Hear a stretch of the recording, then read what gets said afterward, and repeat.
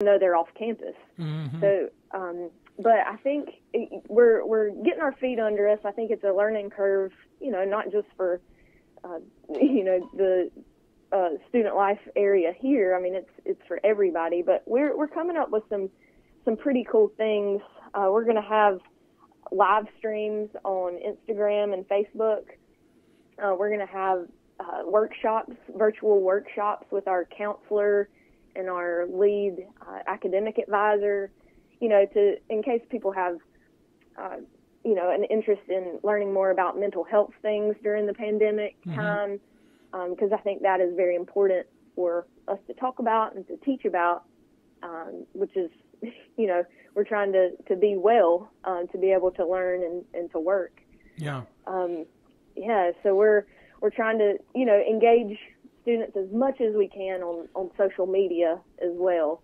So I guess the newest and one of the things I'm most excited about is we've started esports on campus. So it's like it's intramurals. So if you think of intramurals as playing a sport, this is actually playing electronic games. So okay. That's esports. So that's happening this fall as well. So we have about 3 gaming things like Mario Kart, if that sounds familiar. So we have a platform where students can compete against one another and then record their scores. So we're trying to still have some competition, even though we can't compete face to face. Yeah, well, it sounds like that's going to be just thinking outside of the box and some fun things for sure, the ones you've mentioned.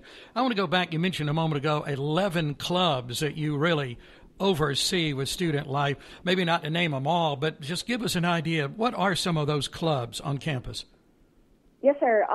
Our art club is really, really active and involved. So that consists of, the students in the art department and anybody else on campus that has an interest in art. They're an active club. We also have our criminal justice club. It's pretty active. They usually help a big time amount when we have our Halloween festival. They love getting involved in that. We also have, I mentioned our SGA. They're a part of our club system.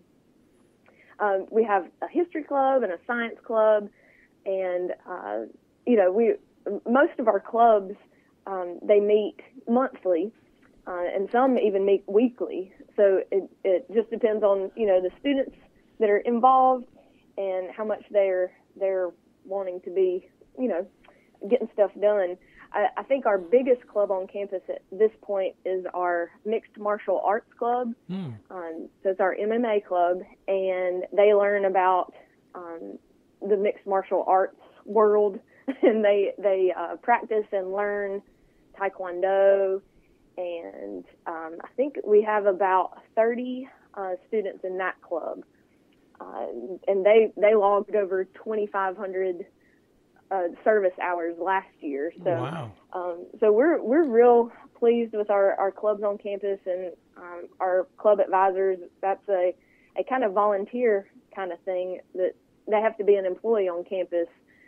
So we're grateful for them too, and so we're just really trying to provide a good spot, a good home for all of our students on campus. If they don't see a club that they like, they could create their own. Well, it sounds like there are already some really good opportunities to get involved for sure. There's a lot going on there. I know there's some things you're planning for the future. You've told us a couple of things for the fall, but some things you're working on, some projects maybe you'd like to share with us, Maggie, down the road? Yes, sir. We're actually having our blood drive with the Red Cross next Wednesday. And at this point, it's just going to be offered to our employees and our students. But we're hoping to be able to still do that service for our communities, is to still have host blood drives. We also have a couple projects going on campus. We're going to be having a live revealing of a barn quilt that was made. I actually made the wooden part, but we had a student that painted one of the barn quilts, and we're going to put that up on a building on campus. We also have a awesome little library, the free little libraries that are housed, outside, and our industrial technology program and our art club have kind of teamed up and got this is the neatest thing. They got an old phone booth from here on campus, and they have made it into a little free library. Oh, and how neat! So, yeah, isn't that cool? Yeah. So we still have a couple things to finalize, but it is up right now. If anybody wants to swing by and look at it, it is up in front of the library.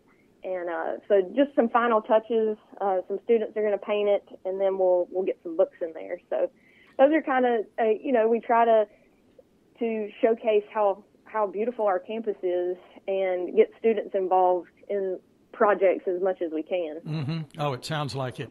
Well, as I said, there are lots of opportunities to get involved in so many different levels there at RCC. Oh, this is great, just getting acquainted with you and what you're doing with the athletic program and with student life. Before we wrap up, anything else you'd like to mention, Maggie? I just appreciate the opportunity to be on here with you and to brag on our school a little bit, because it is such an awesome place to be, and our community. You're welcome on campus anytime, and I appreciate the opportunity, and certainly go Eagles all the time. Oh yeah.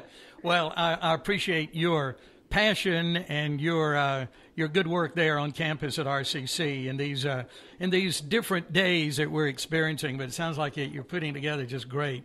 And I appreciate that. So it's good to talk to you. Thank you. And I'm thinking also, I have two children. They both graduated from Rockingham Community College. It's been some years ago now, but as we said right in the beginning, we're so fortunate to have RCC right here in our county and doing so many good things. So, Maggie, keep up the good work. Yes, sir. I'm going to do my best. Thank you. I know you will. And keep us posted on how that baseball season launches September 10th as well. I want to keep better track of that this time around. Yes, sir. That sounds great. Thank you. Thank you, Maggie. Have a good week. You too.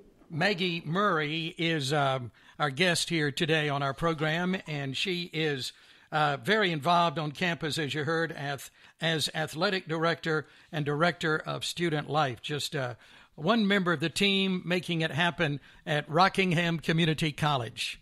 You can get more information at their website, and that is rockinghamcc.edu.